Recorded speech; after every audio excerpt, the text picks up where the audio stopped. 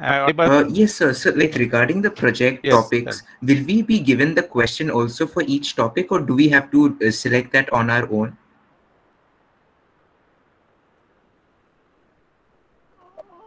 Which question So you are like asking? related to the project, right? Is there any project for yellow belt? Are you doing any project along with this? Yes, sir. Like, cause we were informed about it on the group. Achha, okay, right. So project means right. So you need to take a project, isn't it? Yes, sir. So what is a project?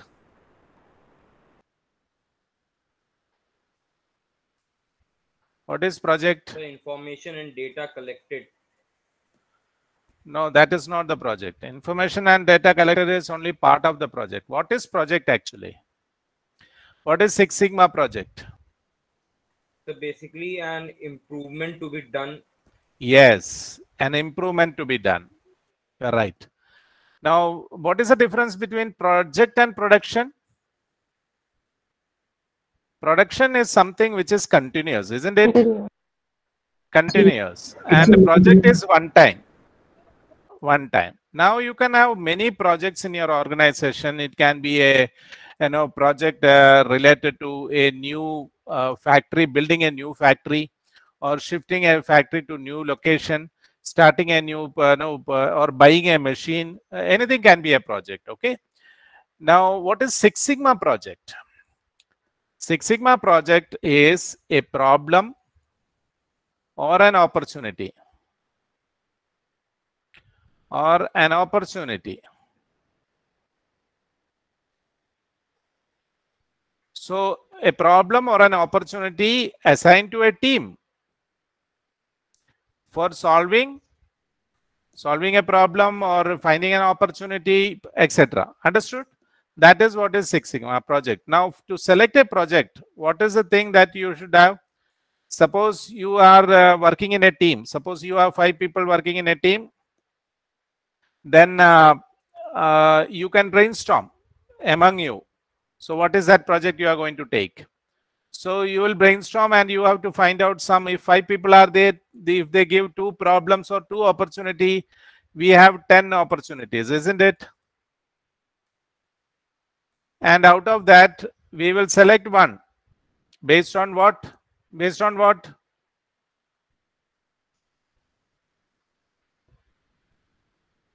Based on what? How will you select a project from this list of problems?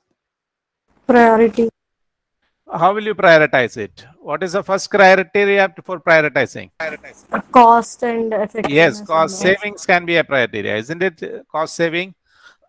If it is going to save a lot of cost, you will give it. Customer related problem also to be customer related problems can also be prioritized. You can select. So either the cost saving or a customer related thing, you can select it. Okay. That means ultimately there should be an impact. When you do a project, we call it as impact. When you do a project, there should be an impact of that project to the organization. Understood? Now, where are you looking to select the project? You are taking project, arbitrary project, or you are going to some industry to do that project? Sir, we have suggested some topics to all the groups, all the students. Improvement of acetic acid production, improvement of PET production, wastewater management. Like. Okay. So when you say improvement of some production, so you should know what is that you are improving. See, what is that you are improving? You are not designing new thing, no? You are not going to design anything new. What you are doing is you are going to improve. Now, if you want to improve, you should know there should be something, some kind of improvement opportunity. Now, think that improvement opportunity, what is that improvement opportunity? When you say improving production, so what is that improvement opportunity that you are going to find? Is it productivity? Is it productivity? Is it yield? Production yield? Now, productivity means yield is also part of productivity, but there can be other productivity like labor productivity, machine productivity, etc. So many productivity can be. So you identify what is that you are going to improve. So when you are improving, you should know what is a gap. Identify the gap. Suppose yield is 98%. And you see that you can improve this yield to around 99%, suppose. It depends what is that. So even 1% improvement is going to save you a lot of money, suppose. Then you can see there is an improvement opportunity, isn't it? Suppose yield is 95%. And again, if you see that there is a gap, you can go up to even 98%, etc. So then there is a gap and you see a gap. Then you will make a problem statement, proper problem statement. So how will you make a problem statement? Suppose it is yield. Sorry. Suppose you say yield is around 92%.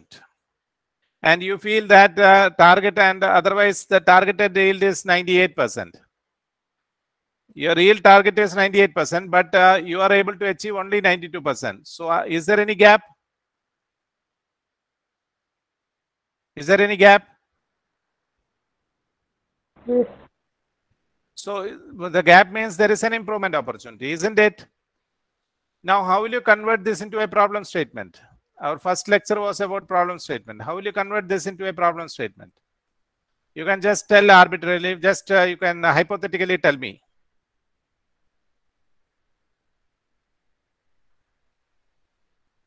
Sir, it must contain data like how to save, how much to save, and how to start.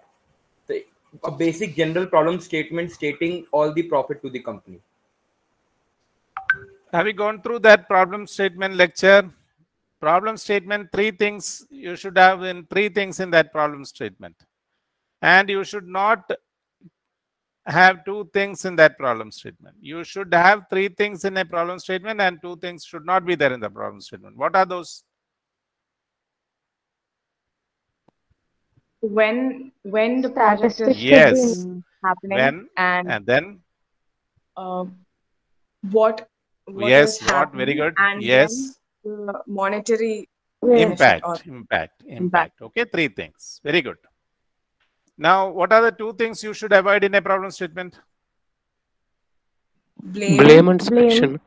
Blame and solution. Okay, it should not be there in the problem statement. Now, don't worry about the business case and all. Business case is not, don't worry, you don't write business case now. Business case can be written later also. But the first thing is you have to write a problem statement. You have to define a problem statement. Focus on this. When you write a problem statement and you add some extra to that, it becomes a business case. So first you focus on the problem statement. Okay, now suppose if you want to do a problem statement, you see that 98 is the targeted yield, but we are from the data you saw that only 92% we are able to achieve. Tell me, how can we write a problem statement here? Somebody?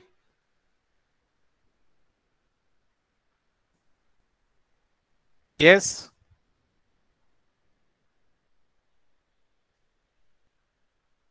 Now, just hypothetically tell when is it happening?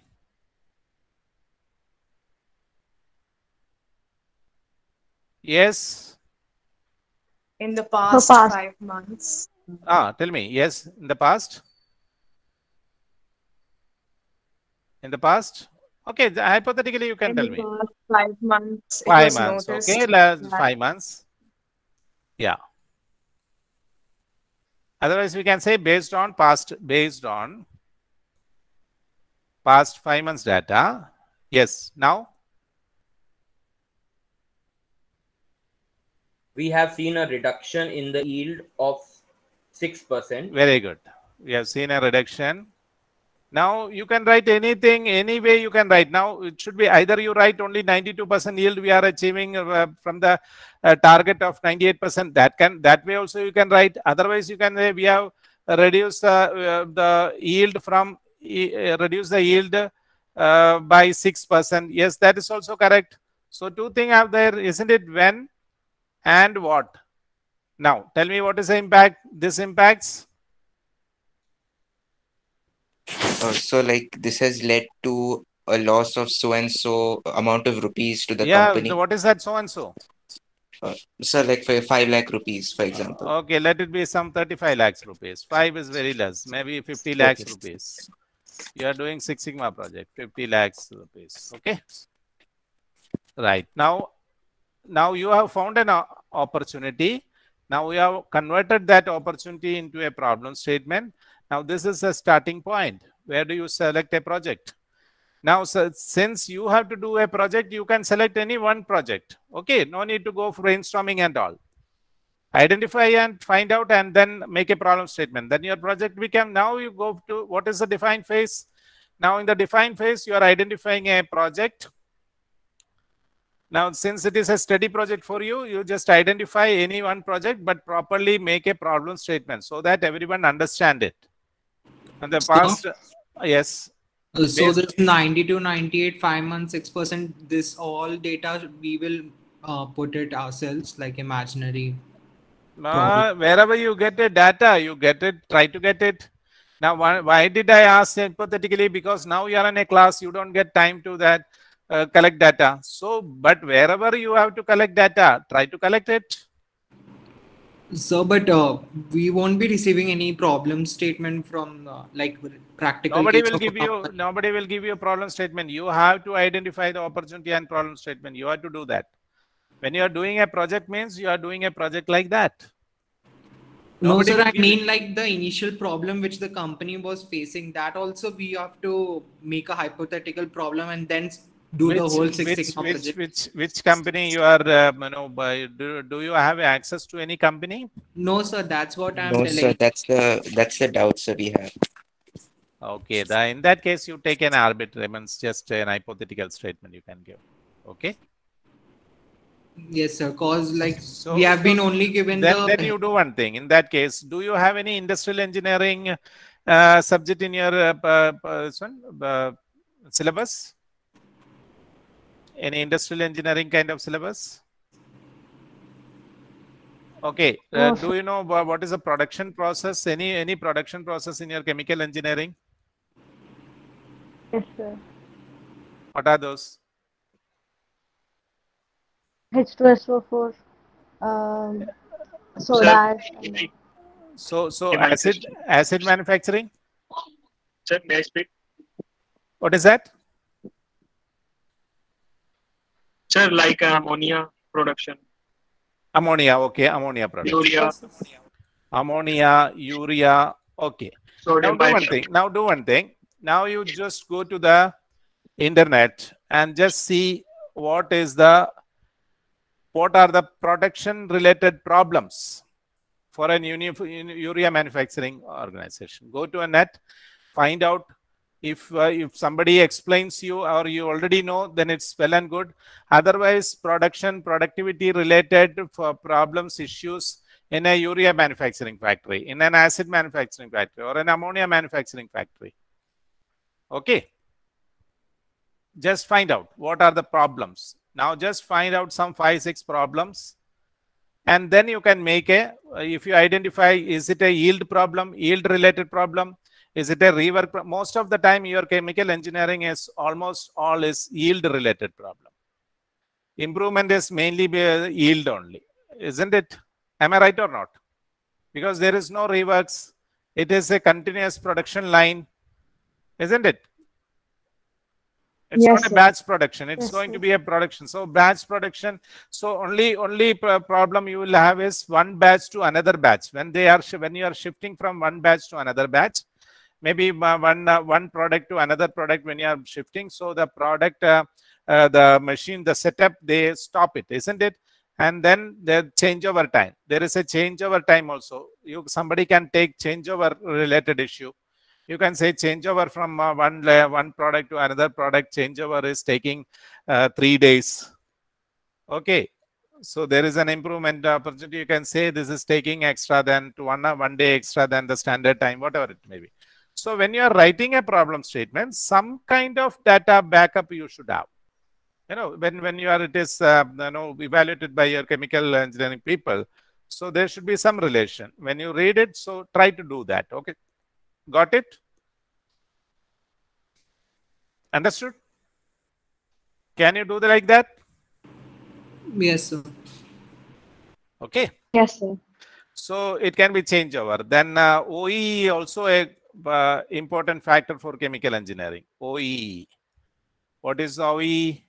OEE is overall equipment efficiency. So overall equipment efficiency is there are three things in overall equipment efficiency. One is availability of the machines, availability, then performance, and quality. Now these three things are multiplied and to get an OE. So I think OE for your organization, chemical factory, maybe somewhere around 60, or it ranges from 50 to 60% something. So there is an improvement opportunity for even I think 60 is also a good percentage. I don't know about chemical engineering process. I think 60% are you can see what is the OE if there any OE related issue. So what are the things? Yield can be one area you can look. Yield. Okay, is there any yield related issue? Then you can think about changeover time as an issue. Then OE can also an issue. So you can decide what is that you need to select out of it. So that's why I said just try to brainstorm or try to find out from the internet what are the basic problems they face in this factory. Inventory can be a problem. Inventory. Understood? Now safety also can be a problem.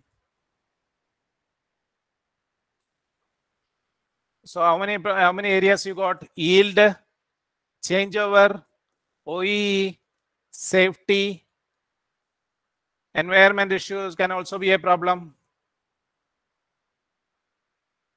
Understood? So you look at those and then try to make a problem statement like this. Are you getting me or not? Yes, sir. Any other question?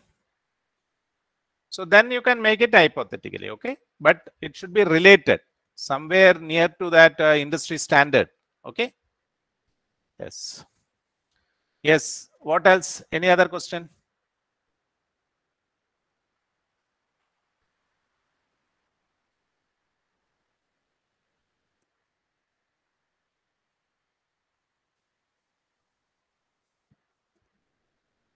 Any other question? Shall I proceed then? Anyone? Okay. So let's proceed now. So now we are in the analyze phase, isn't it? Now, what are the activities you do in the define phase? We have explained it, isn't it? You find an opportunity and then make a problem statement and then you make a project charter, isn't it? Now, what are the things that you write in a project charter? Business case. Problem statement. Problem statement. Goal Mission statement. Team members. Then Team members. Team, okay. Scope. Scope. Customer CTQs. CTQ, very good. Timeline. Timeline, yes. Schedule. Then SIPO can also be part of this project charter, isn't it? So once you complete all these things in a project charter, your defined phase is completed. Okay. Once the project charter is approved, your project charter is approved, then you will be, you will be going to the measure phase. You will your defined phase completed, and then you will go to the measure phase. Now, what are the things we do in the measure phase?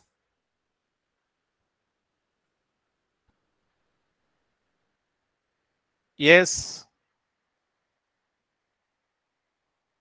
You study the process in detail or not? Process flow.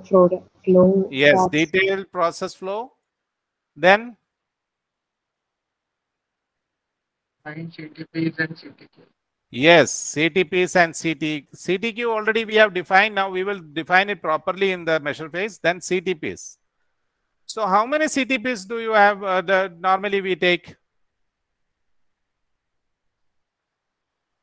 6 to 7 CTP if you have a very good problem, this one, what you say, process knowledge. Now, what is the CTPs? These are all reasons.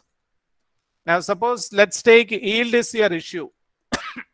In the define phase, you have selected yield as a problem. Now, yield is 92% only, whereas targeted yield is 98%. Now, what could be the reasons for this? What could be the reasons? So, it is as good as like selecting a problem and finding out the reason is also very, very important. Now, we will see the different reasons. Isn't it man-related reason? You will see man-related reason, the skill of the manpower, shift, etc. Then machine-related the problem, material-related problems. Then method-related the problems. Method-related problems, and then Mother Nature, measurement, etc. Isn't it? Now you find out this related causes. Now this is an effect. You find the related causes, and then you will find some 6-7 causes, and then you take data collection. Isn't it? And then what will we do? Data collection, and we see current state. How will you measure the current state? What are the tools to state about the current level of organization or process? CP? You remember CP? CPK? Yes. Yes, sir. Capability. Yes, sir. DPMO? Yes, sir. Defect per million opportunities. Yes. So all these things, where will you use CP and CPK, and where will you use DPMO? Through DPMO, we can determine the sigma level of the project. Yes, but where? Which data? Now this is for measurement data, isn't it? Continuous data. Now this is for counts, discrete data. Isn't it? DPMO is capability for the counts. Now this is capability for continuous data, measurement data. Clear? So then our measure phase is complete. Then we go to analyze phase. Now what is the purpose of analyze phase? Let's understand. In the analyze phase, the main objective of analyze phase is to identify the pattern through data analysis. Analyze root causes, validate the root causes, and implement appropriate corrective actions. These are the objective of analyze phase. Okay, now we find out what are the sources of variation, etc. So you need to understand that, like let's consider as a, you are having some problem, like we are going to a doctor. So suppose you have a stomach ache, and then you had a painkiller and got relief for a while. Then the pain was back again. Now this is happening with every organization. They have a problem. They try to put, without analyzing the problem, they try to firefight it. We call it firefighting, or a painkiller. But as soon as the painkiller over, again the pain will be back. So because you have only suppressed the symptoms, you are not suppress the root cause. So in a Six Sigma, we are finding out the root cause and suppressing it. That's the reason. So the real analysis lies in identifying the correct root cause. Okay. So let's see. This measure in the measure phase. We have understood that quality of output or a variation is output depends upon the quality of input and quality of process parameter, isn't it? Now then we also understood variation is a unavoidable level. Even there is no perfect twins. Every manufacturing process has to have variation, maybe in microns, but still we have we have variation. Okay, so there are different sources of variation. We have understood man, machine, material, 6Ms or 5Ms, etc. We have understood this different sources of variation. Now let's understand what is the role of analyze phase. So in the measure phase, you have understood you identified around 6 to 7 CTPs, maybe, or maybe more than that. And then say you put that So these are the CTPs you identified in the measure phase. Now in the analyze phase, you will do in the measure phase, we are collecting data only. And this data will be analyzed, and then we will validate some 2 or 3 root causes. Understood? So then we will take action for this. Suppose yield, in this yield, you have collected the data related to man, material, machine, etc. But in the analyze phase, you understood that it was a machine related problem. Then what you will do? You will focus on this problem and try to solve it. Find out some remedies for this, implementation for this, suggest solutions for this, and then increase our yield. This is how Six Sigma projects is done. Okay.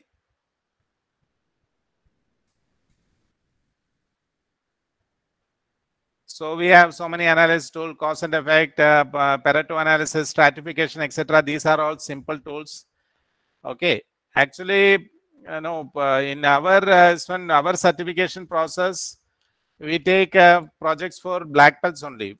Okay, that black belts, then that should be a black belt level of project. In your okay, IICHE is taking different project. That's good. At least you will have, you know how to take a project. That's good. No problem. So you have different tools like this. Now hypothesis testing is also there, but this is a black belt level tool. So we'll just cover very simple way what is hypothesis testing, etc. Okay, then let's see. Now let's see a cause and effect diagram. Did I cover this cause and effect diagram?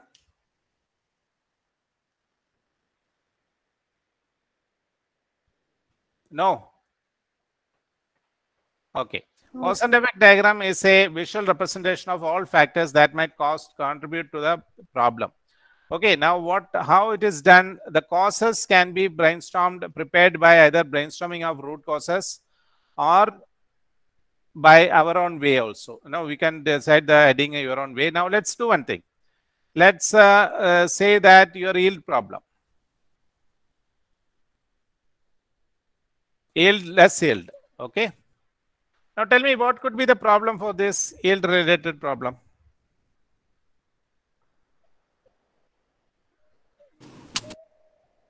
Yeah, tell me. Some issue with the machine. Machine, what could be the machine related specific problem causes? Sir, equipment efficiency. Equipment efficiency, let's say. Equipment efficiency. Yes, then? The process parameters. Process parameter, not attentiveness of the process parameters not followed. Okay. Okay, then what else? So maybe loss of attentiveness of the person who is. Yes, loss of attentiveness. Yes, loss of attentiveness. Yes, what else? Purity in the maybe not pure raw materials. Raw material. Now, what is raw material means? Raw material? So quality of raw material quality. Means okay. The reactants which we use, quality is. Yes, raw material quality. Okay, then.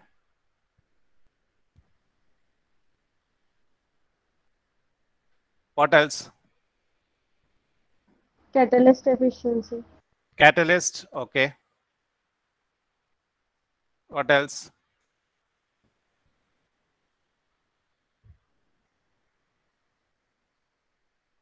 Okay, now we'll do one thing. Now, suppose I want to do, let's say that in this brainstorming, I got around 30 points.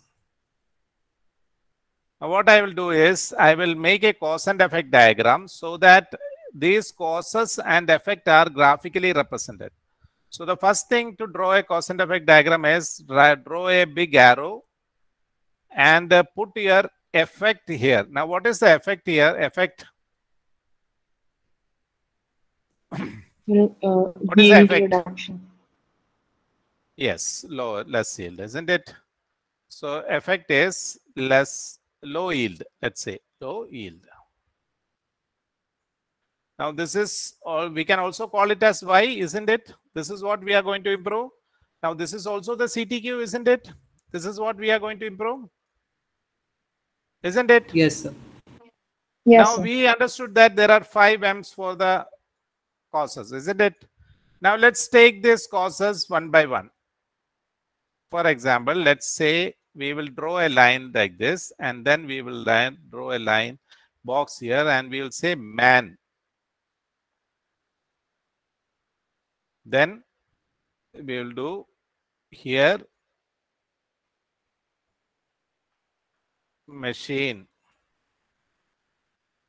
and then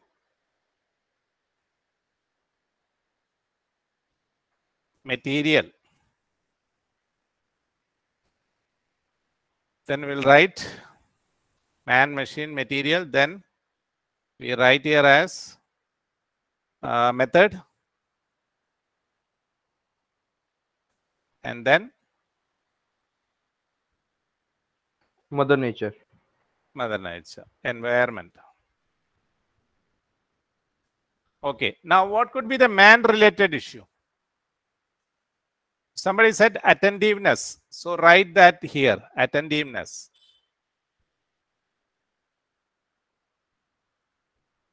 Now, how do you check it? Like low yield man is related issue. Now, what is the man related one issue is attentiveness. Yes. What could be the other?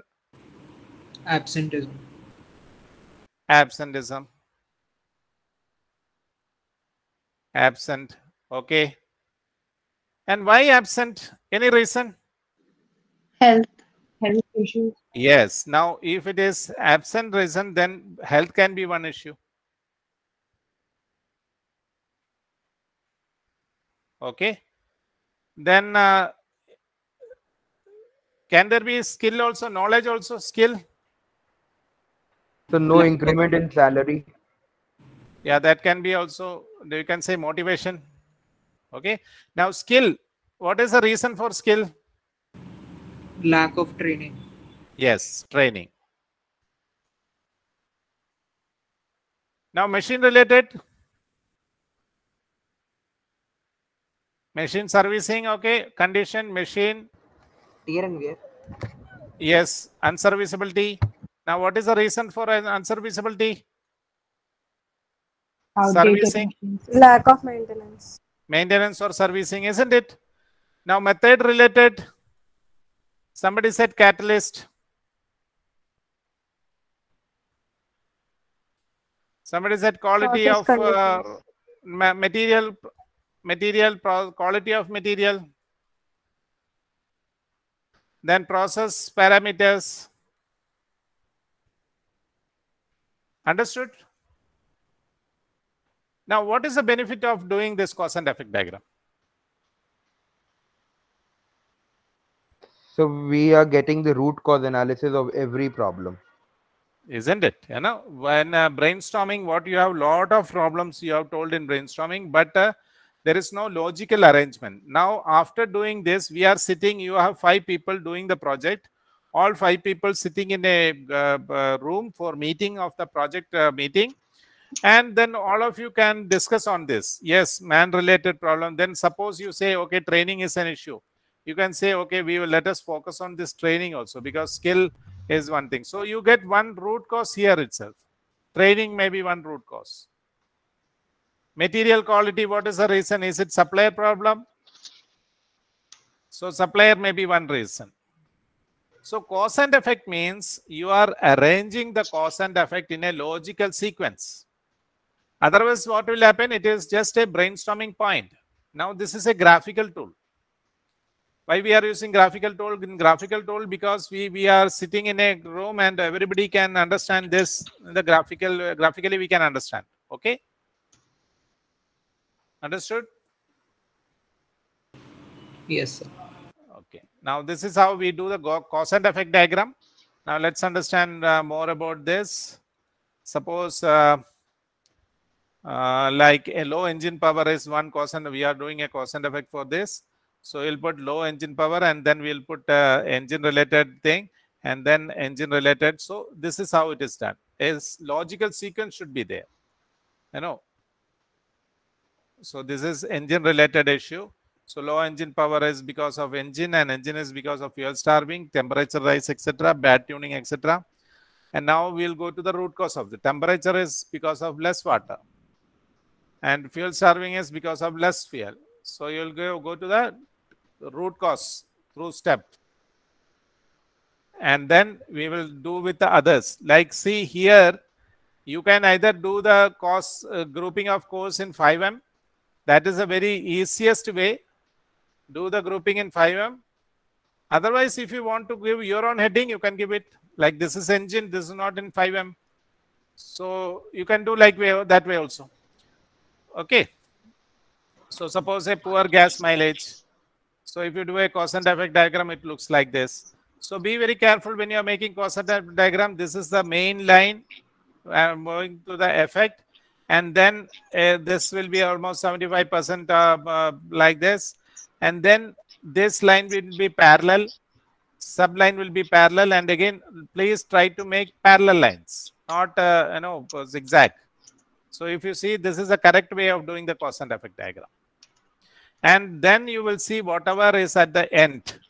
Now suppose material related, poor gas mileage. Material related issues are wrong octane gas.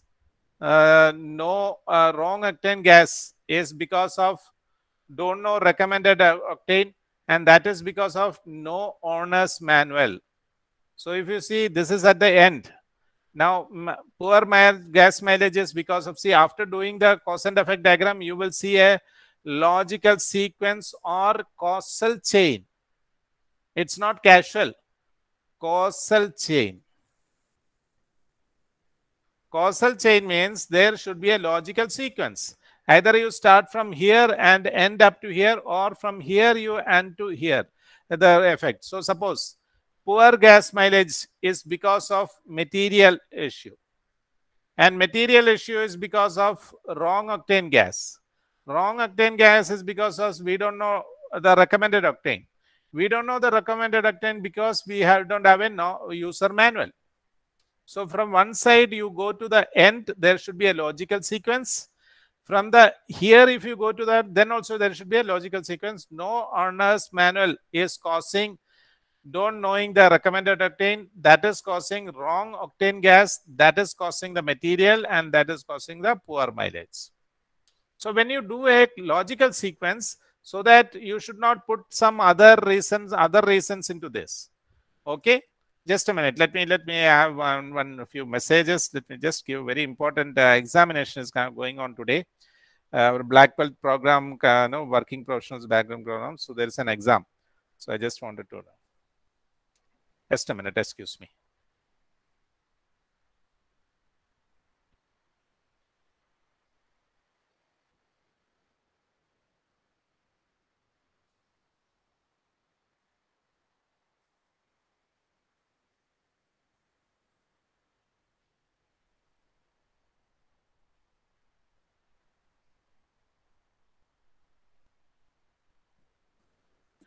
Okay, understood?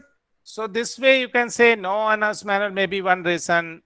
Poor maintenance. Now see this, poor gas mileages because of people, and people related poor maintenance is one reason. Similarly, people related thing, poor driving habits, then different reasons like this. So whatever is at the end is going to be your root causes.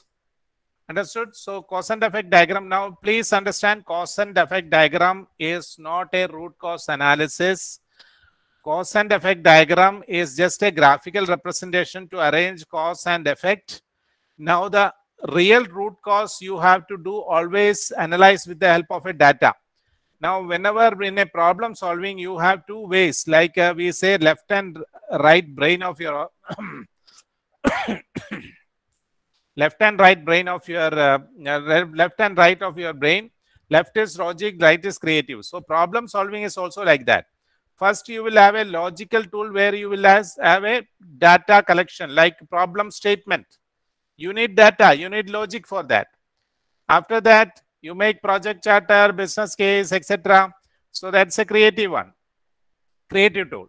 Then again in the measure phase, you collect data, CPK, CP, then your DPMO, etc. You collect again data. Again, then you come to a brainstorming and cause and effect diagram, etc. Now here, cause and effect diagram is a right brain, means it is a creative tool. It's not a logical tool. Only your root cause will be analyzed only with the help of data. Now, what is cause and effect giving is? It is giving a probable reasons. It gives a probable reasons so that you can analyze it with the help of data. Okay. So without data, you should not conclude the root cause. Understood? This is how it is done. Once a creative tool, then a logical tool. This is how problem solving is done.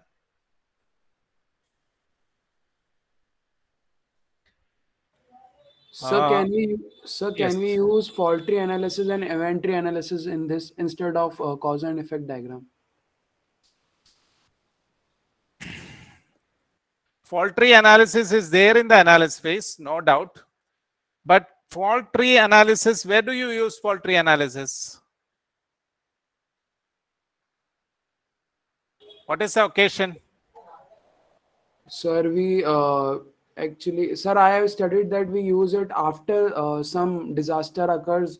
Then we lay down the reasons how it happened, and there is a whole chart which is formed. No, it's not for disaster. It is actually for especially breakdowns, breakdown of machine, etc. Okay. Now that is a breakdown of your plant. If your plant stops, or breakdown of machine, etc. There you use the fault tree analysis. There are two logical symbols in fault tree. One is AND symbol and one is OR symbol. AND means, suppose you have a stoppage, line stoppage. Now line stoppage is because of power failure. Now power failure can happen only when main supplies and backup stops. Now this is a kind of AND gate. So fault tree analysis using the electronic symbol, AND gate and OR gate.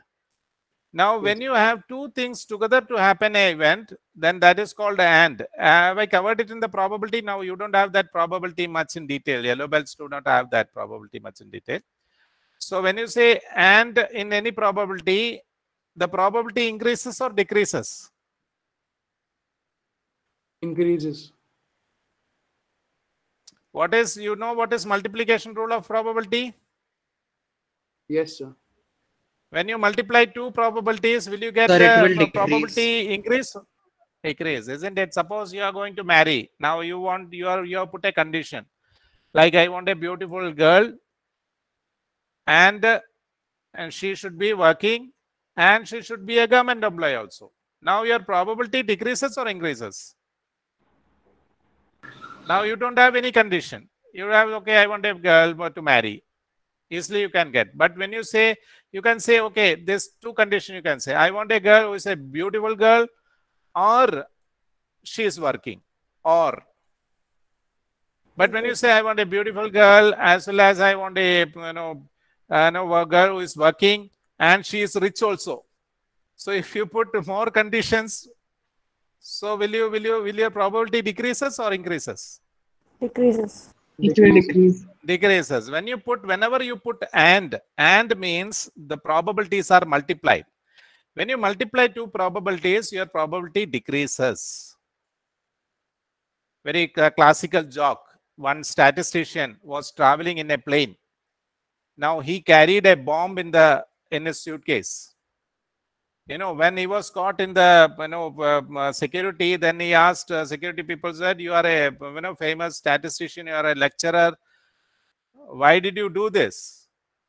So he said that I am a statistician, that's why I carried this bomb. Because the probability of two bombs in the same plane is, probability of having a bomb in the plane is very less. But you have two bombs. I also carry a bomb, and say terrorists also carry a bomb. That means two bombs in a airplane, then probability decreases. Isn't it? So whenever you have condition two things and condition, then your probability decreases. But whenever you have or condition, your probability increases. So there are two gates in the fault tree analysis, AND gate and OR gate. OR gate means, now suppose the power failure. The power failure can be because of main and backup. Both condition has to be happen, then only the power failure happens. So two things and, so your probability is less. Suppose a motor failure. Now motor failure is because of capacitor failure or a belt failure. Now here the probability increases, isn't it? The motor can fail if capacitor is failed or the belt is failed. Now the OR comes. So the failure chance is more here. Getting me or not? Yes, sir. So that is fault tree analysis. Fault tree analysis is used in different situations. Cause and effect diagram is different. Fault tree analysis is different. Fault tree analysis, you know what are the reasons of that breakdown. You already know that. But cause and effect diagram, you don't know. You are sitting and brainstorming more and more reasons. Then you are arranging in a cause and effect diagram. Okay? Clear?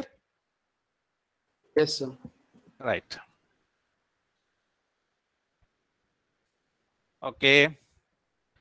Then now we'll do one thing. Let's go to some real case studies and show you how it is done.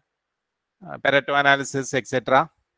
Now, few things are there. Pareto analysis and all. There's a good analysis tool. So I will show you some black belt level of problem solving.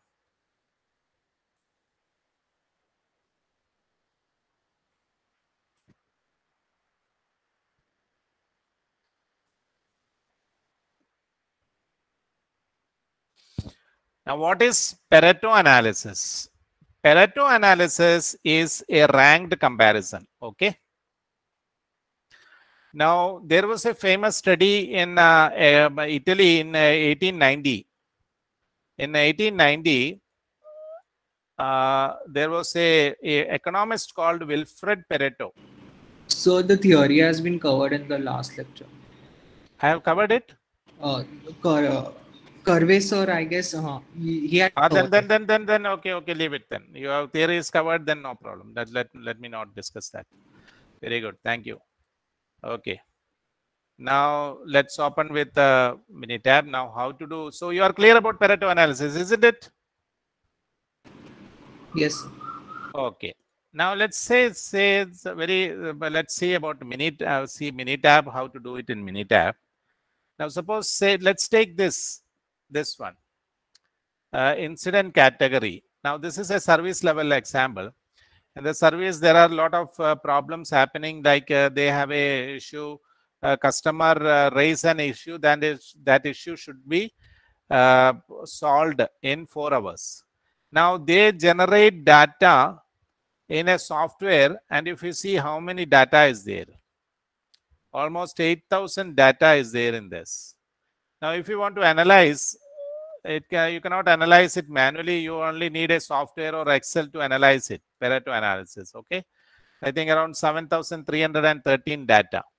Now from this you want to prioritize. What is Pareto diagram about Pareto analysis?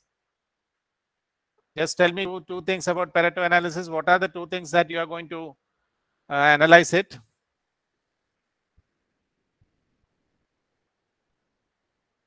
Yes. The number of defects. What do you call that? What do you call that? Sir, 80% defects due to 20% causes.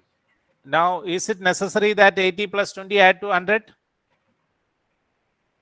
No, sir, not necessary. Means maximum problems occur due to only few problems. Yes, very good. So it is not that 80 and 20 adds to 100, because we are seeing 2 things. Like what we can say, 80% of the sales come 20% of the customer. Now it can be 75% of the sales comes from 15% of the customer also. Okay. So never think that it adds up to 100. Okay. Now let's see this. incident category, how we'll do in a Pareto analysis. I think that manually doing Pareto analysis and all will be covered, might have been covered. Now let's see that how it is done in a Minitab.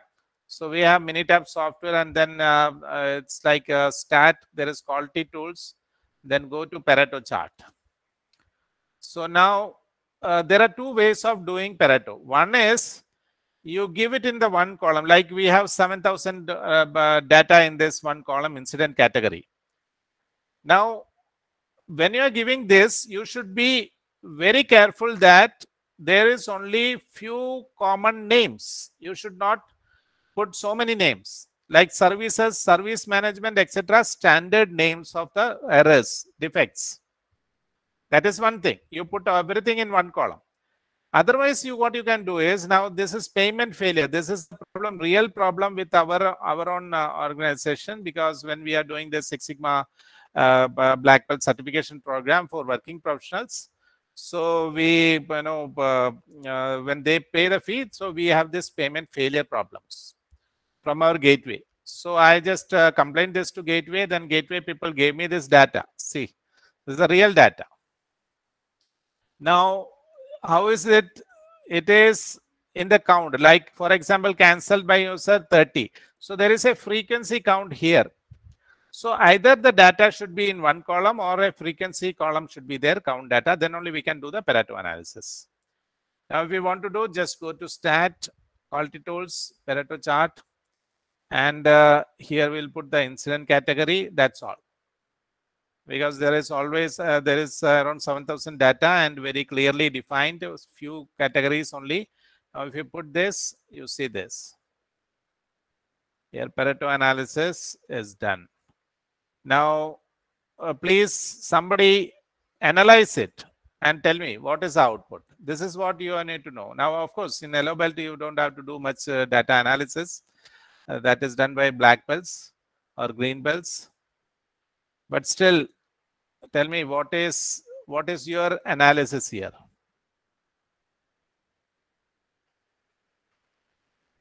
What are the two vital few categories here? So services and server management. Now, services and server management are the two vital few categories. Now, what will you call about the other categories? One is vital few, then other categories? Trivial many. Trivial many. Yes, we can call trivial many, and there are, we also call useful many, etc. Yes, right. Now, this is, if you want to see the vital few, now tell me, how many percentage is this contributing both? 87.3%. Yes. 87.3% of the service incident reasons are because of services and service management. Now, this is a real case study. This is a Singapore company's case study. Now, they were focusing, they were doing a lot of, they were trying to improve, but they have never focused it on services and service management. They were actually focusing on trivial many issues. So focusing on trivial many issues will not solve your problem. If you want to really solve the problems very easily, fast, then you have to focus on the vital few. Understood? So this is how Pareto analysis is done, and Pareto analysis is done and analyzed. Okay. So Pareto analysis is a must tool for your project. When you are doing a yellow belt project, Pareto analysis should be there, cause and effect should be there. You can have some histogram, etc. Okay. These are the minimum project tools that you should use in yellow belt. Okay. Now let's do one more again. Another yes. So I was thinking that you have solved many problems, so you can give one of those solved problems as a problem statement. Then we can work out the whole Six Sigma project and attempt it. So then, what is the use of that? If I give you a problem statement, then what is the use of you doing project? Oh, sir, I guess like I was telling the problem, not the problem statement, like the whole data and stuff. You would be. I have given you the data. I have given you the area what you can look at. Yield you can look at. Then what do you say, OE you can look at. So 5 areas I have given you. Try to do it. Actually, from internet, it won't be that much interesting. If we get real-time data from industries and all, then that would be better. See, the chemical related thing, I don't have much data about that. Chemical, all the manufacturing related thing only we have. Okay. So that's why I said you can very easily say if you find out the reasons. Let's see now that let's try to find out a reason. Just a minute.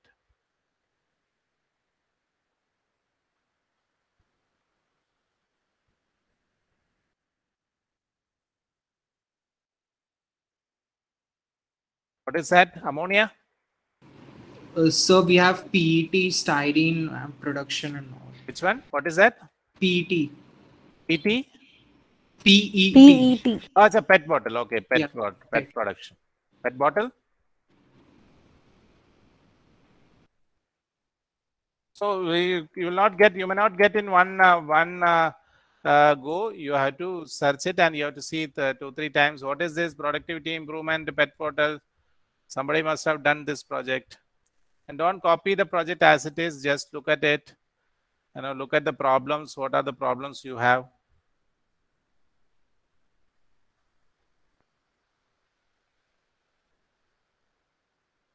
Now you have this method. You get some ideas, isn't it? Methods. You already know these methods, isn't it? You must have studied it.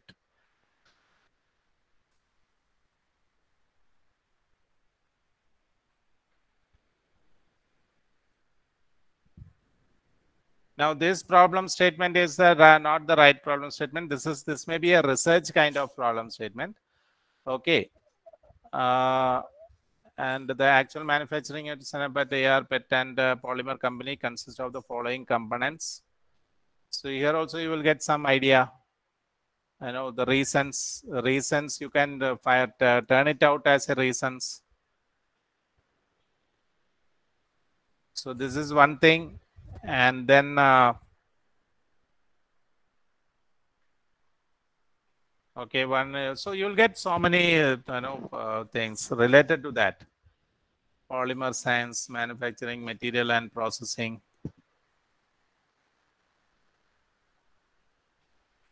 So you know better. You are expert in searching in internet and all. So, but the data is not there, I guess. Even if it's not a chemical project, but if we have a data, then we can do a lot better progress in 6 months. So my data, how will that help to you? So you need to find out. See, when you are doing this, you may have to put some data. Of course, you can put hypothetical data. So in Minitab, you can get it some. Just a minute. Just a minute. Let me just take a call. Just a minute. People are. Hello, Yogesh. Yes.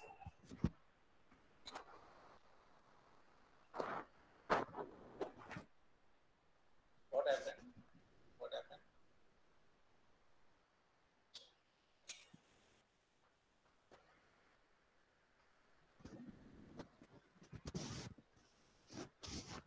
No problem. Let me just check it. Actually, I'm in the class. Okay, I'll call you back at 6:30. Okay. Right. Okay. Right.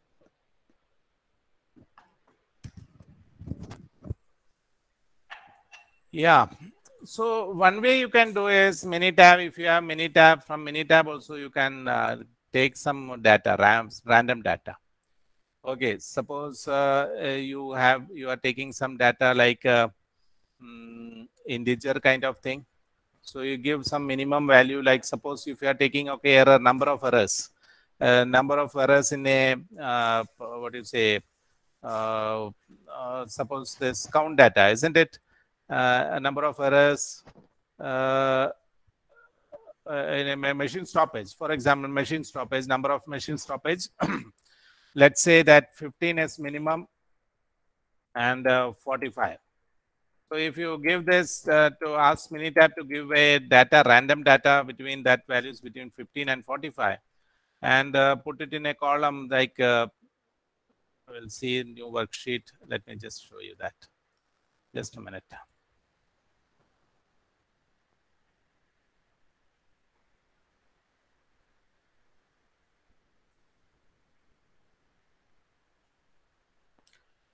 Go to calc, random data. Now suppose you want to have a normal distribution.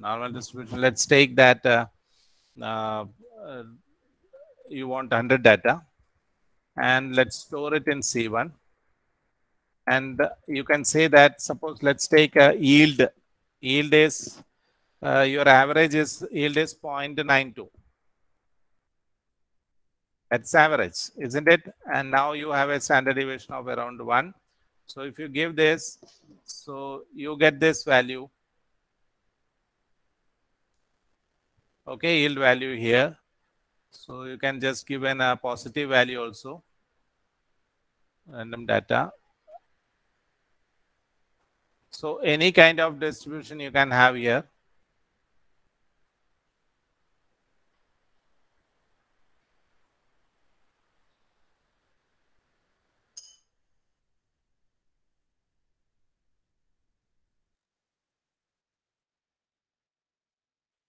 So you see this. So you got an yield result, isn't it?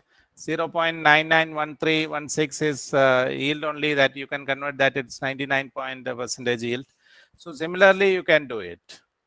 Okay, so you can Minitab will give you an data. That is one way you can do hypothetical data. And then if you want a like number of defects, as I said, now you can take integer. Now you can go some 100 data in C3 column. So minimum value, suppose you take a minimum 15 and maximum 45. So suppose you take it as a breakdown. So this is, let's delete this. Now this is yield. Now we can say that this is machine breakdown. So data, it's better you take from the Minitab or random generator from Excel. That way you do it. Okay. If you don't have access, you have to do like that only. Actually, Try, sir, try to get maximum data. I was insisting because, like, if we have a good project, then we can add it in our resume as well.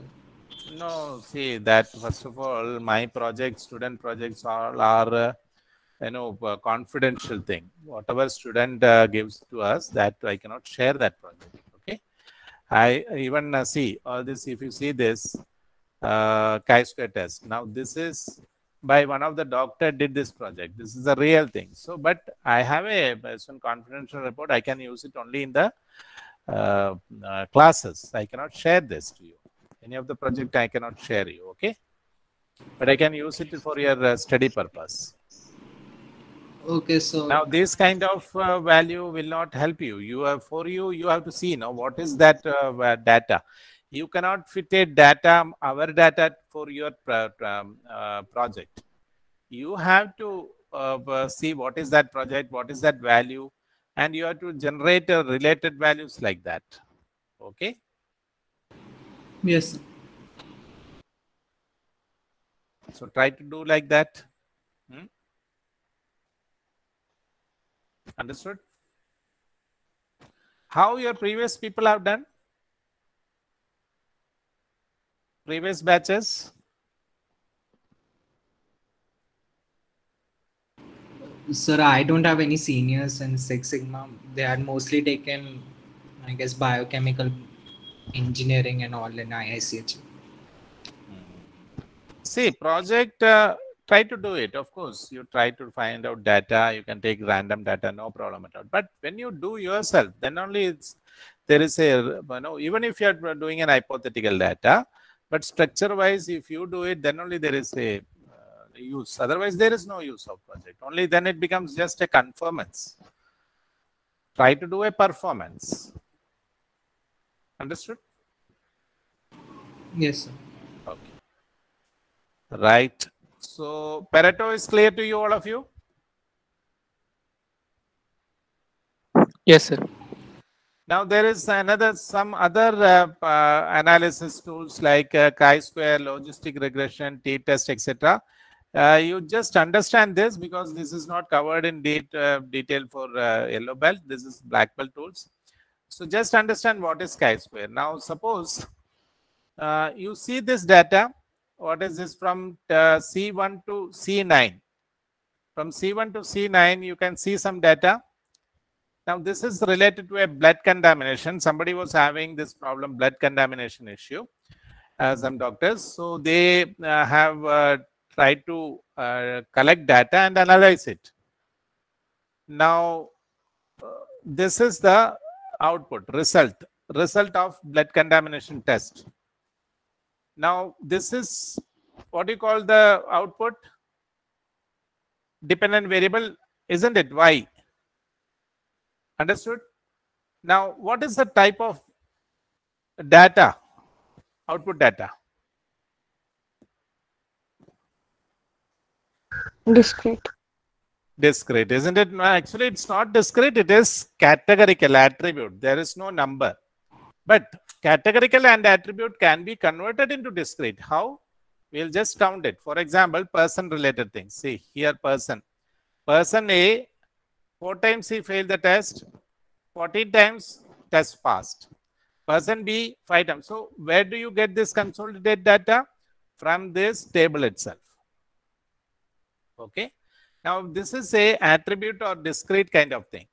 Now from here to here, these are the reasons the doctor done during the brainstorming. What are the reasons? The blood contamination. One of the reasons for the blood contamination may be person. Isn't it? Now, what is this? Person comes under which source of variation? 5 M's out of 5 M's? Man. Man. What about skill? Man. Skill also man related, isn't it? Now, what about shift?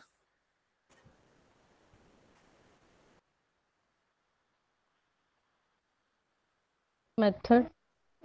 Yes, maybe method, or even you can consider it as man related, person related, isn't it? So either you put it in method or person, both. There is no issue. What about this antiseptic? Material. Good. And what is this sterile gloves? Material. So the material also. No, sterile gloves means the person want the gloves or not. Yes or no? So that is method related, isn't it? Method or person related also you can find it. Okay. So it can be when you do a cause and effect diagram. So it comes under method or person. What is device? Machine. And prick? Method. That's also, I think, a machine kind of thing. Method. You know? So now see this one. So the result, the problem was blood contamination. Now the doctor has brainstormed what could be the possible reasons. Now this was done in the measure phase and then collected the data, isn't it? Now in the analyze phase, we need to find out what is that causing this result. Okay. So we have which problem is causing this result?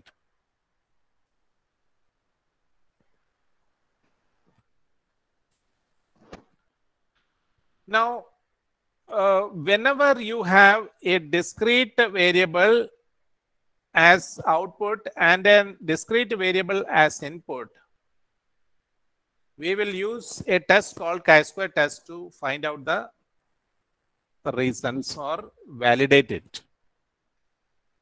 Now, this is a chi-square test. Chi-square test is done, see this, we can do, it is based on this count only. Okay, we will see what is the expected counts, total counts, etc. Then we are seeing the variance, etc. to find out the reasons. So otherwise, there is one simple way we can do it. Now, suppose if you are doing a chi-square test, we can see that stat, the tables, chi-square, test for association, and we can put this. Now, see, one by one you need to do. Like first you will see, is there any relation between the result and person? So we can go to the stat, tables, chi-square test for association. So in the rows, we will put the result. And in the column, we will put the person. Let's do it. The column, we will put rows, we will put the person. In the column, we will put the result. Now, what is this? This is y and this is x. Now we are finding out a relation. Now funneling. Now when tool is chi-square, we are funneling, finding out a relation between this result and person. And then when we'll click OK, so you get a chi-square table in the output.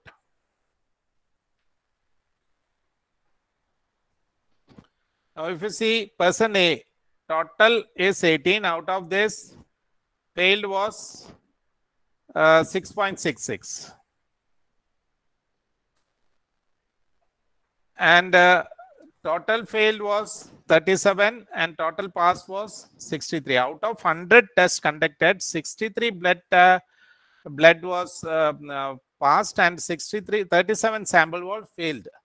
So you see this, there is a failure of blood contamination of 37%, isn't it? That is why they have taken it as a project. They have seen it as an opportunity that there are blood contamination is happening, isn't it? Now this chi-square test will see cross tabulation.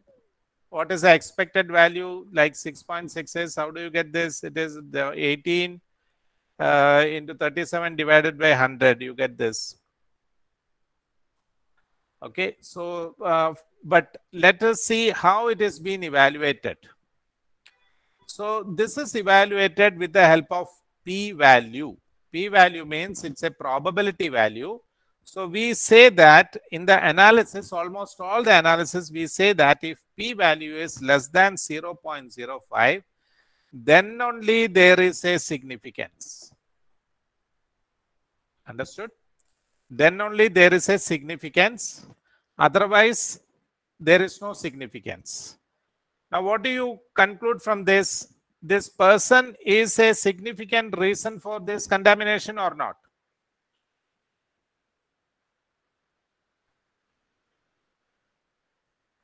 Only when p-value is less than 0.05, then we can say person is a valid reason. Otherwise, we can say person is not a valid reason for the blood contamination. Understood? Yes, sir. So now let's see what is that. This is called hypothesis testing. Okay. So I'll give you one small example for that. Stratification is covered or not? Yes, sir, it's covered. Now, okay. Now stratification, let's see this stratification. Now there was a selection of stratification variables and values in Vital. So suppose a bank collected on errors due to new account opening. So there were around 50 data and they were stratified into different types of account like savings, current, etc. and staff who created it. So suppose account type is saving and 23. Now, which one is having more error? This is saving, this is credit. Current account. Saving and current account. Which one is having more error? Current account. Current account. So there is a difference, isn't it? Now tell me, is this different a significant difference? No. Okay, and then let's see the staff one. Staff A is making 15, 20 and 25. Is there any significance? Which person is making more error? Staff B. B is making more. A is making. So we can say B is making more error. Here we can say current account is having more error, isn't it? But what about this?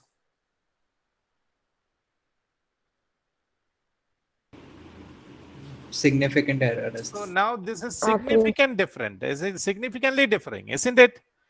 Now we can say that here there's out of these three, which one you will consider as most significant? Is it account type, is it staff, or is it shift?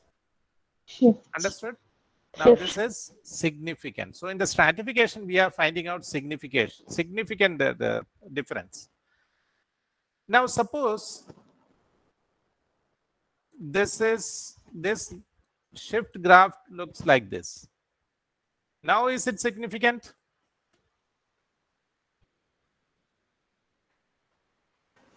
Yes, we can sir. say significant, isn't it? Or a little less. Okay. Yes, sir. Now suppose, is it significant now? Only the magnitude changes, but it is still significant. Is it significant? Now let me take one more graph. Now is it significant? No. Isn't it? Now who decides from where this significance starts? So the difference between both, the magnitude difference. Magnitude difference, now who will tell? Now suppose here the magnitude difference is 4.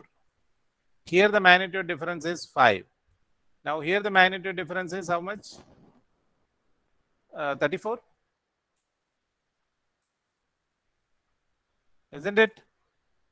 Now of course here you can say, but what about if it is 32, etc. Suppose this is also around 7. So how will you say is this significantly different or not? Now that is where the statistics comes. Significance. Now that is what we call p-value. So there is a quantification of the significance. 3 type of quantification is there: 95%, 90%, and 99%. But most of the time we take 95%. 95% means opposite of 90% is 95% is 5% significant level. 5% means 0.05.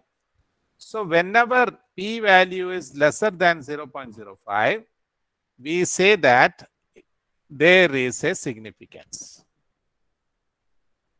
Understood? So normally you will be doing this data analysis with the help of graphs and charts only. But when you become a black belt, so your analysis method will change, and you will be finding out the significance based on p-value. So almost later also it may help you in PhD research and all. Whenever we are doing a statistical analysis, we are also always finding out, trying to find the p-value is less than 0.05. Understood? Any type of that.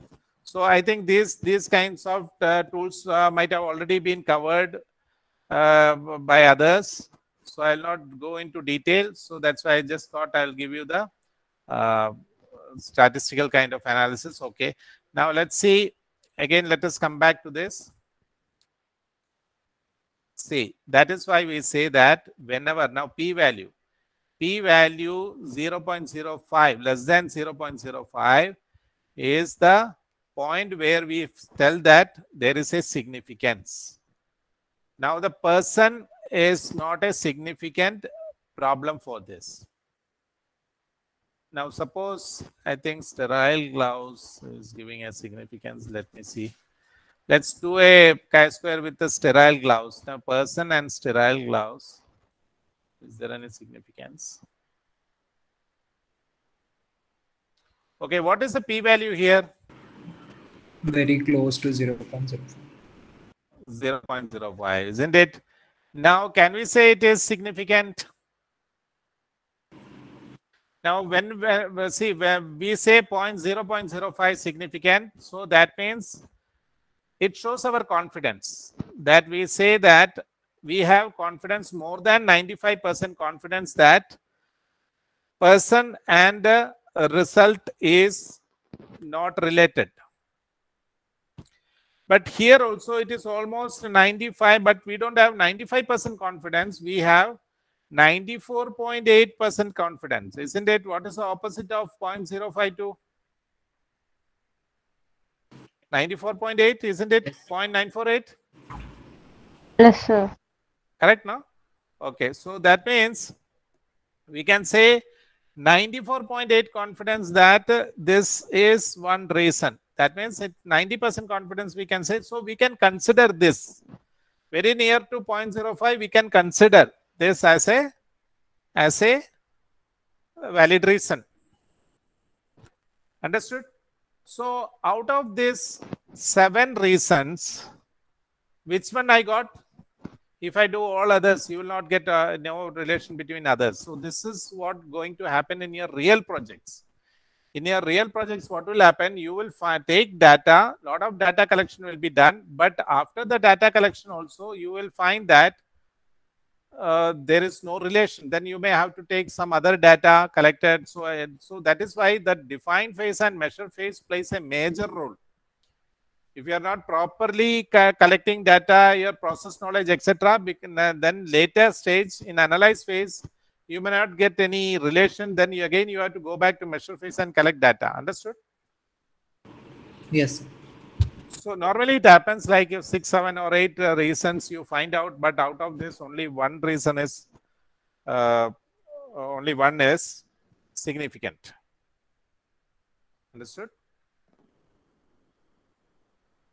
Clear? Yes, sir. Yes, sir. Okay. Yes, sir. Now that is chi-square. Why we have done chi-square? Because y and x is categorical, discrete, isn't it? Yes, sir. Now suppose y is continuous and x is discrete. So in that case, we are going to use ANOVA. Let me see, it is there.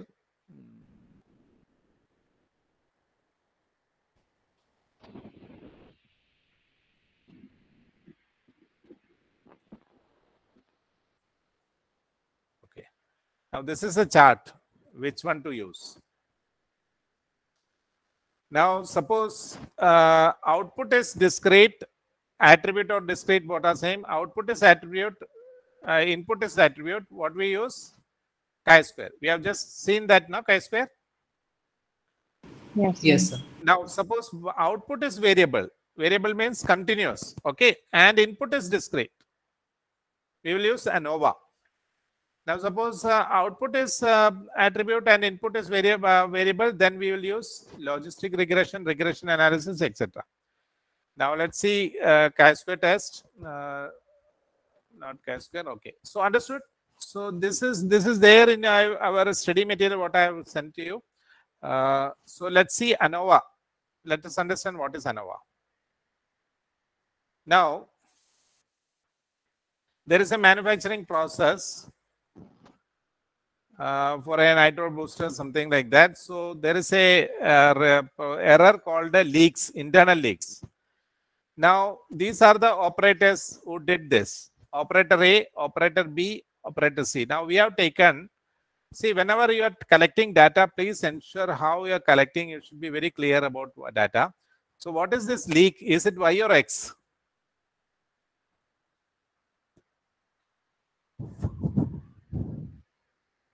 Is it Y or X? Is it CTQ or CTP? Leaks.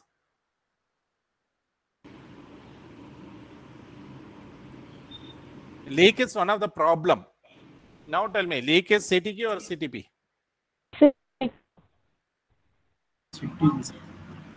CTQ, isn't it? Now, one of the reason for somebody suspected that one of the reason for this leak is the operator himself.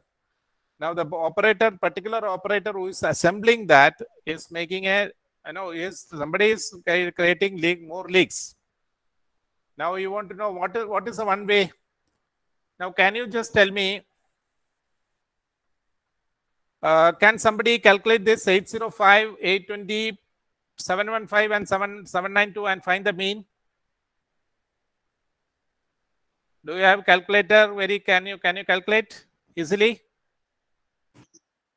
Please calculate and tell me the mean.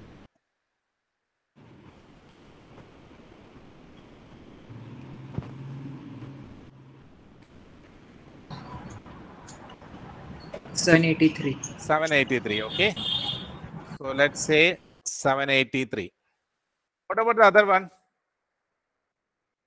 Now let's take it as A.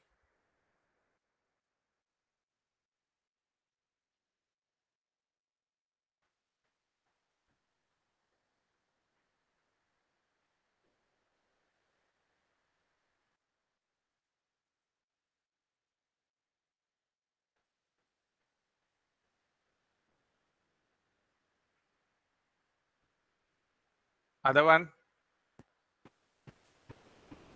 931.25. Okay. 931. Let's take 931. Okay, B. And C.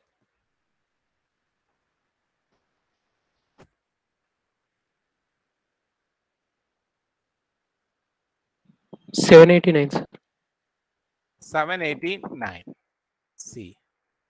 Now, what is the mean internal leak for that hydro booster assembled by operator A? It is 783, isn't it? The mean leak is 730. It is cubic. The count is cc per minute. Okay. Now, the mean of this is B is 931, and the mean of C is 789. Now, tell me which operator is making difference? B. So B is making more, isn't it? Now tell me, is this significant? Yes, sir. How can you say it's significant? On what basis you say it's significant? Just your intuition. The difference is more than 100.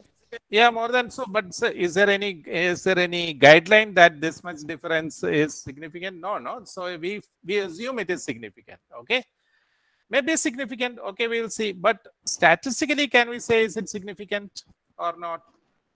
Now we need to do it statistically. Now, what is that we are finding out here? Now this is, what is this? Y, isn't it? What is Y? Y is a continuous data, isn't it? And what is X here? Discrete. Discrete data or attribute data. Now Y is continuous, X is discrete. Now which tool we will use? ANOVA. Y is continuous variable and X is discrete, so we use ANOVA. Okay. Now this is an example of ANOVA. In the ANOVA, we will see, is there any difference, significant difference between the operator performance? If it is not there, then we will not suspect operator. But is this difference significant? Then we can say B is making more errors, significant errors than others. Okay. Now, how ANOVA is find out? ANOVA is actually finding out the variation within. Now, it will see first the variation within A, within B, within C. And then it will also see what is the total variation between A and B and C. Okay, this way it is done. Now let's see this, the stat. Go to ANOVA, one-way ANOVA. We'll see response. What is the response? Is output leaks. And what is the factor? Factor is operator. Now we'll put it, and we'll see the result.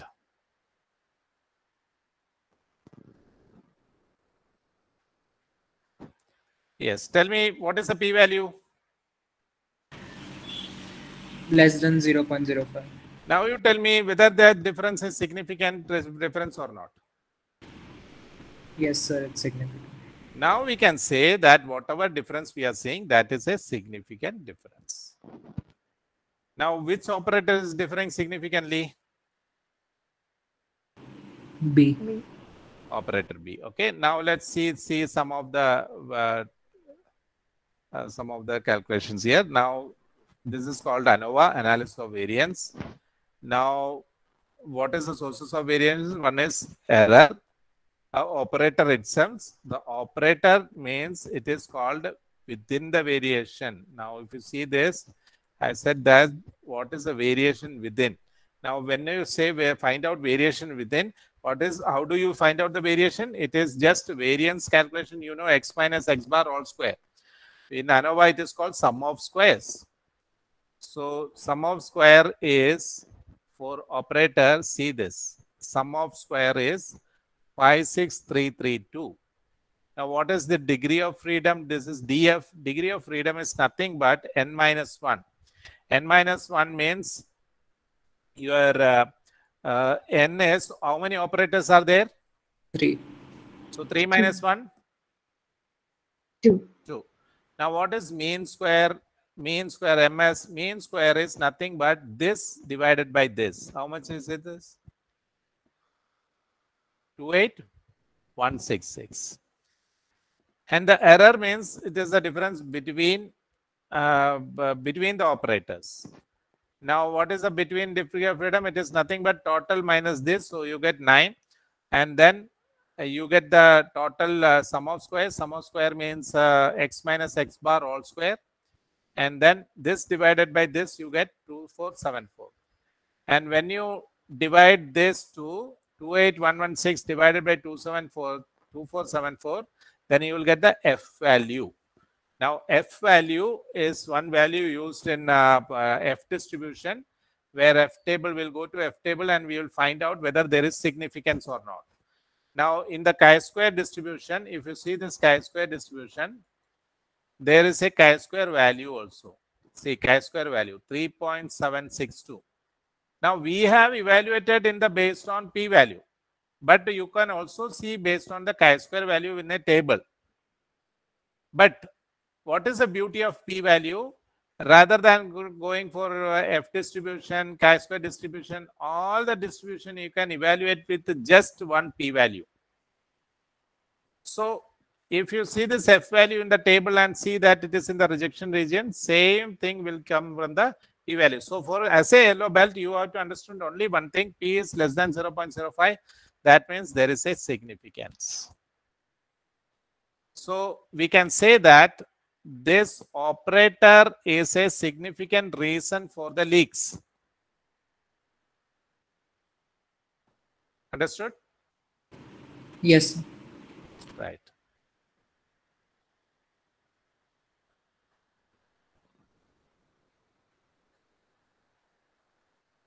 Okay, now let's see what are the other. So analysis phase is almost over. The same thing is done ANOVA, etc. Then now let's give small idea about the hypothesis testing also. What is hypothesis testing? Hypothesis testing is done.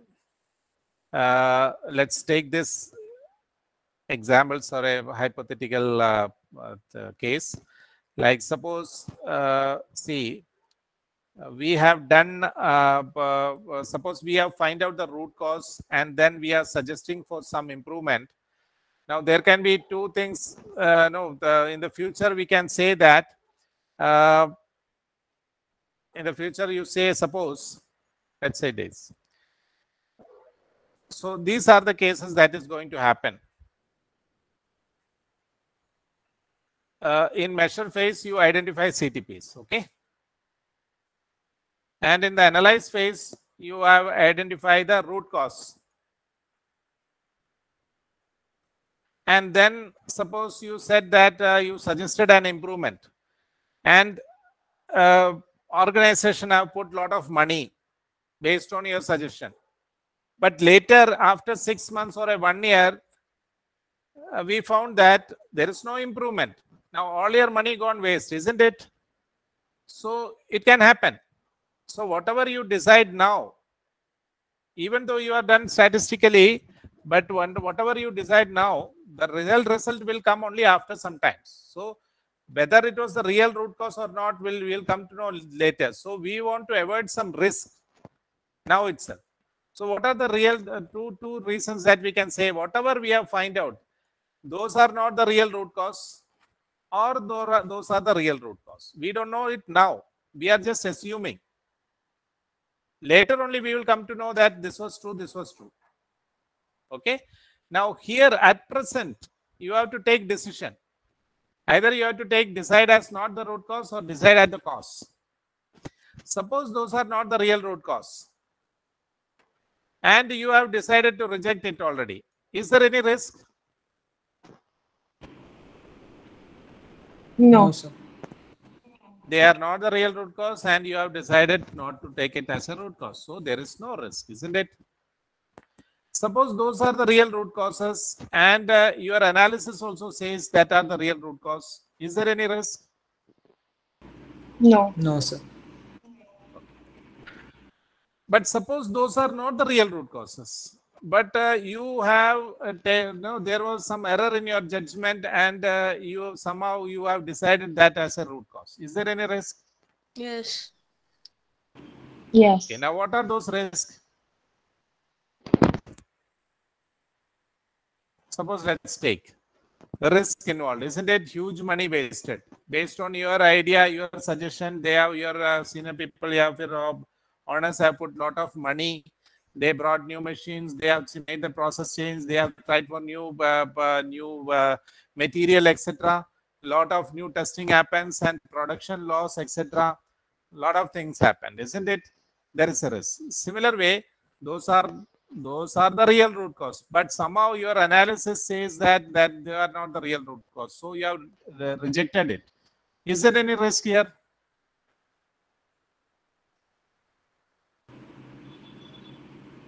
Yes, sir. What is that risk?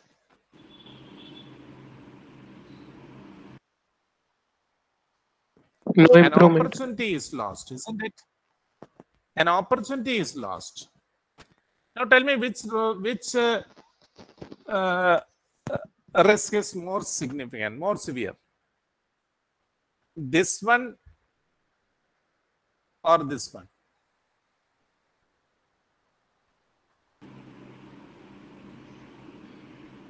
The second one. This one, you consider this one?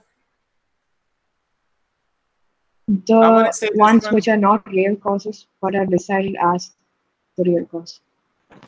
What about this one? How many says this one?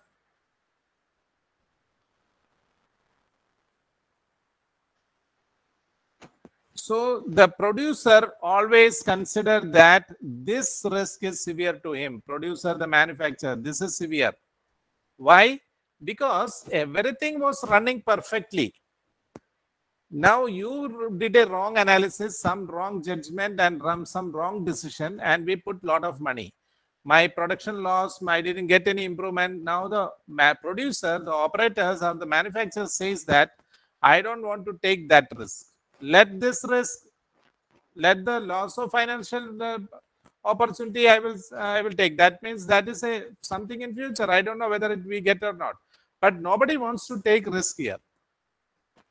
Now this risk is severe. Okay. Now that is why statisticians and Six Sigma practitioners always says that let us reduce this risk as less than 5%. What does it mean, less than 5%?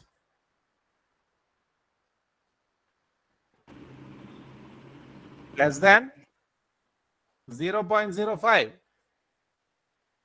That is why we say that less than 0.05 means it is significant. That means we can consider it as we have reduced the risk. Understood? Yes. So this is where that p-value concept came. Now people want to take this risk very less. That means you should have more than 95% confidence. What is this less than 0.05? Less than 0.05 risk means what is your confidence level? More than 95%. More than 90. So it says that only if you are more than 95% confidence, then say that is a root cause. If you don't have more than 95% confidence, of course, some cases you can say even more than 90% confidence. So suppose if you don't have a confidence of more than 95%, do not consider that as a root cause. Because the producer want to reduce the risk to less than 5%. That means, okay, 5% error can happen. We are ready to take a risk of 5%. No problem. Okay, that is the concept. Understood? So there is null hypothesis, rejection, alternate, etc. Now this is what the producer says that it is preferred this risk to be lesser than 5, and this risk also known as type 1 error, decision error, because it's a risk and it's a decision error. So type 1 error, this is type 2 error. So it's always preferred that type 1 error is less than 0.5. Now this is concept of p-value. So we say whenever there is a p-value is less, that means there is a significance. Okay. Right. So that's all for the analysis phase. So you understood what is analysis phase, how to use data and find out the root causes. So you can use simple tools like Pareto, stratification, etc. You can use. You don't have to use much statistical tools. Okay. we can do that with the simple tools. Yes, we can stop today. We'll the next week we'll take the control charts. And any doubts so far? Anybody, anything you want to discuss?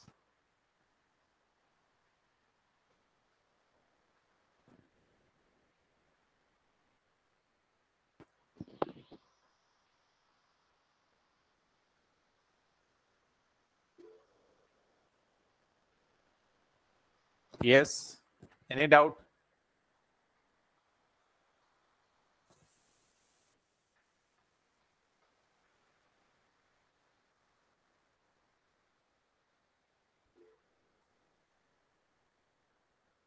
If you don't have any doubt, we can stop. Otherwise, I'll just show you some a project, study project kind of thing. I'll show you so that you understand this.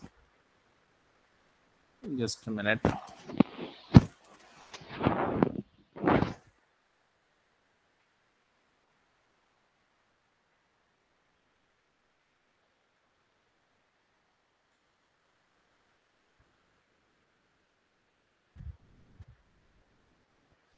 Now, as I said on first day that this was one project, reducing the reworks in an hydro booster.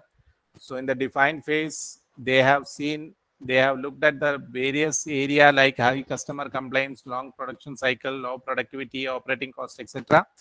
They have looked at into it, and then they have selected one problem. There were so many more than 25 problems they brainstormed.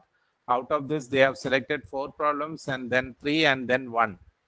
And then they have selected rework as a problem, and then the rework they have made a problem statement. See the problem statement. Average 9% hydro boosters were rejected at the final inspection state and within the last production year. See, when has this problem occurred, what is the problem, and what is the impact? All 3 things are there. And then what is the mission statement? From 9 to 1% we have to reduce. Etc. Now, what is Y1, Y2, etc. Internal leaks. This is one problem. Real time we have did the ANOVA, no? From this data only. And then there is a CPOC diagram. What is the process? What is the input? What is the supplier, etc. Output. And then measure phase. In the measure phase, they have seen the CTQ tree. What is CTQ rework, and then internal leak, piston travel, etc. Auto function. These are the different reasons of rework. And then they have done a data collection plan proper, then detailed study of the process. Then FMEA is also there. Then this is the CTPs they have identified based on the process knowledge. So CTPs. Now each CTPs they have evaluated. Then data collection plan for CTP and CTPQs. Then an MSA is done. I have covered the MSA. Then normality test. Now this capability analysis also I have covered, isn't it? So in this capability analysis, they will see what is the PP. They will see the current level. So understood how a project is done. One by one in the measure phase, what are the things you have to do in measure phase? What are the things you have to do in define phase? So this is in the measure phase, we find out what is the current capacity of the Y1 and Y2. And then this is again one Y. And then the attribute part, they have counted the DPMO level. What is the current DPMO? So then measure phase is over. Then it's very quick result, what they can do. And then comes the analyze phase. So in the analyze phase, they have done a cause and effect diagram. Properly analyze what are the reworks of boosters rework. Is it related to internal leak, less section, external leak, autopilot? And then properly brainstorm the reasons. And then further since it is a black belt project, so they have done more tools, control impact, etc. Then proper data collection for that. Then a Pareto analysis. In the Pareto analysis, we have seen the categories of reworks. Now 83% of the problems was because of faulty spring, seal twist, casing damage, etc. And then ANOVA was done. And in the ANOVA, they have found there is no significant effect. Then again, another data collection plan. Then CTP analysis, which CTP is giving more problem. So this is one CTP. Bell crank and bolt is one CTP that is giving more variation. So they have studied the variation of inputs. Then there is nothing, and again spring compression also. So after seeing this variation, then they have identified that there are two root causes. And then a DOE was also done. Then funneling approach.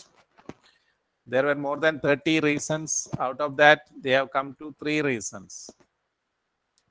And then regression analysis, etc.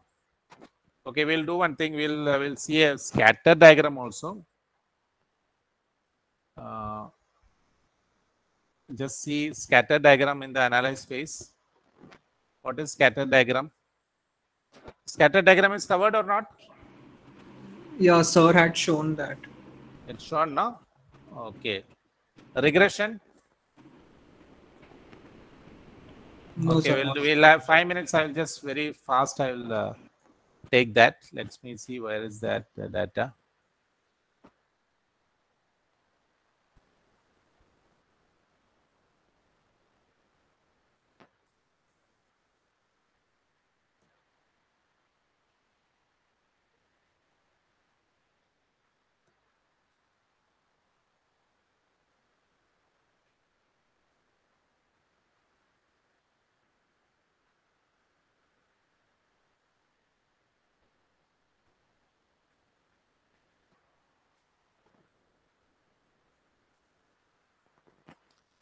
Do you think that there is a correlation between the temperature rise and sale of ice cream?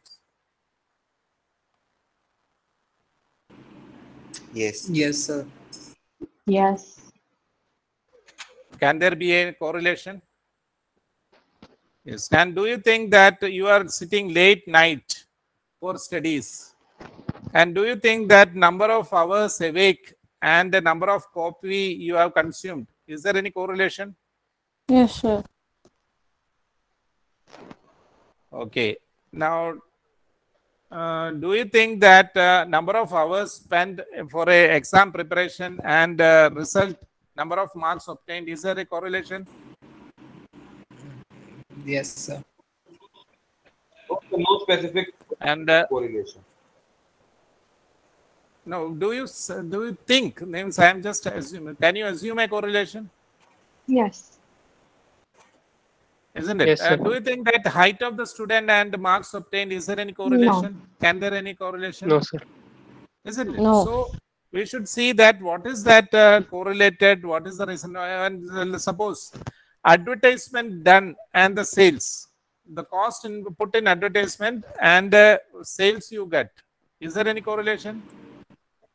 Yes, There can sir. be correlation. Yes, Isn't sir. it? So many of the times in the analyze phase, you come across like you want to find out whether there is a correlation between two variables. Okay. Now, whenever you do correlation, you can get 4 kinds of correlation. One is no correlation at all. For example, height and marks. Is there any correlation? There cannot be any correlation, isn't it? And then suppose ice cream sales and temperature. Now, suppose you get a correlation. Now, what kind of correlation it can be? Is it positive or negative? Negative. Is it negative? If temperature Positive. decreases, ice cream sale increases? No. Or temperature increases, ice cream sale also increases? What is that? Temperature increase. Second. Sales increase. So when one variable increases, correspondingly other variable also increasing, then it is a positive correlation. Okay. When one variable increases and other variable decreases, then it is a negative correlation. So this correlation can be graphically seen using a scatter diagram, scatter plot. Now suppose if I do a scatter plot, I will take x and y variable. What is x here, y here? Temperature and ice cream sale. What is y here? Ice cream scale. Ice cream sales. And x is, so you should be very clear what is dependent variable and independent variable. And then let's say hours awake and number of coffee also. So let's do a scatter diagram. Now this is temperature and ice cream sales. So what do you feel? Is there any strong correlation? Almost direct correlation. Yes, isn't it? There is a strong positive correlation. And this also, what about this? Is it strong or weak? There is a correlation, isn't it? But positive Weak, isn't correlation. it? Positive correlation.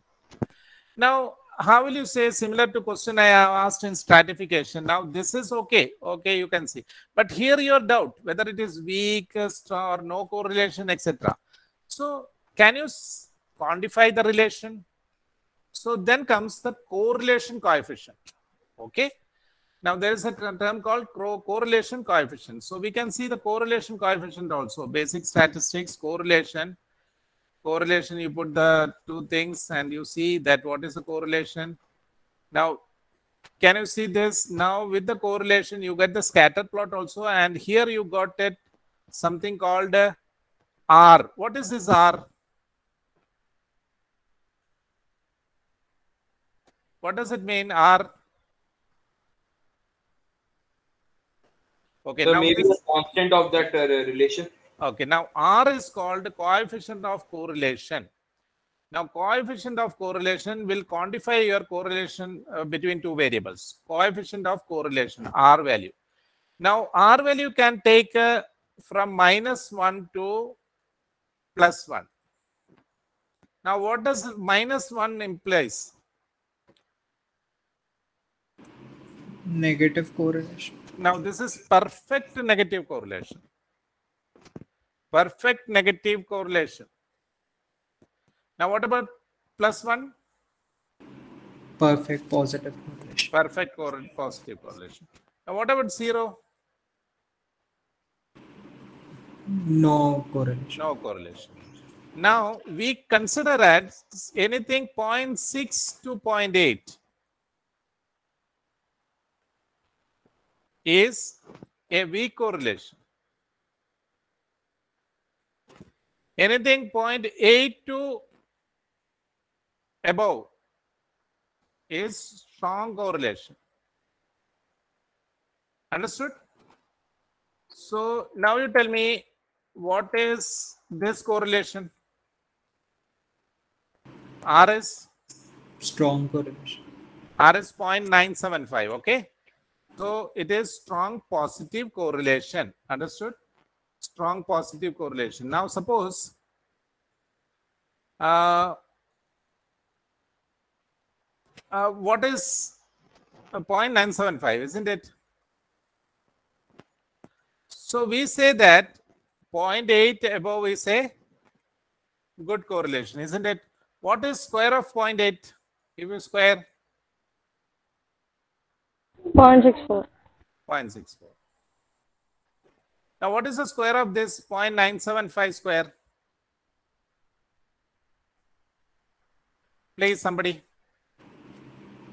0.9506. 0.95. Okay, let's consider 0.95. So, if R is 0.0975, then what is this? This is R square, isn't it? Now, R square we write in capital letter. Now, where is this R square used? We will see this. Now, suppose you find that there is a positive correlation. Now, can you use this positive correlation to predict an equation? Can you predict it?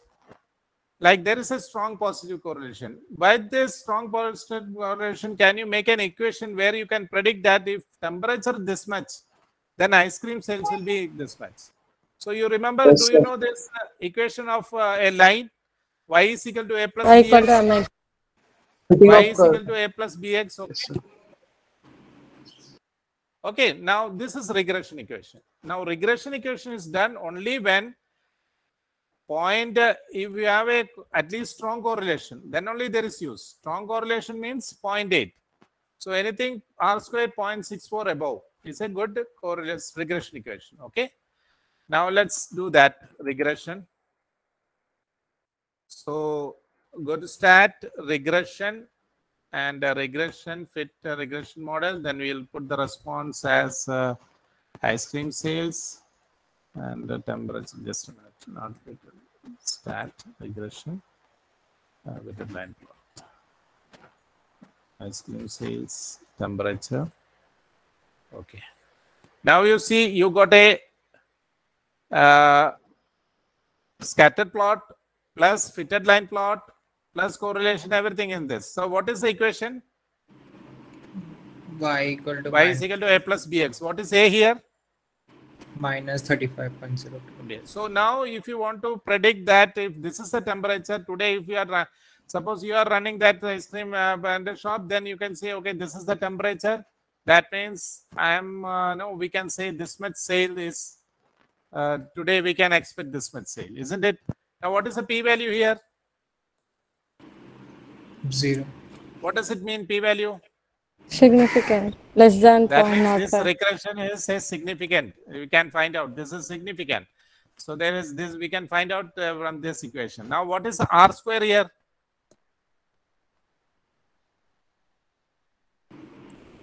.9. Now what is this R square? This is nothing but square of correlation. So we can say if R square is 0.64 above, so that regression equation is a significant equation. We can use that for prediction. Understood? Now this is scatter diagram and regression. This is also a tool for analyze phase. Okay? Understood? Yes. Yes, sir. Right. So we can stop for today. Now we'll see on next week. Okay. And you can ask me do one thing. Next week you come out with some problems. Let me find out that. Okay. Let me guide you. Please find out some problems and a problem statement, and I will guide you what kind of data you have to take, etc. Okay. That can be done. Yes, sir. Right. So find out some problems. We will discuss that next week. Okay. Okay then. See you next week. Thank you, sir. Okay. Thank you, sir. Thank you, sir. Right. Thank you, sir.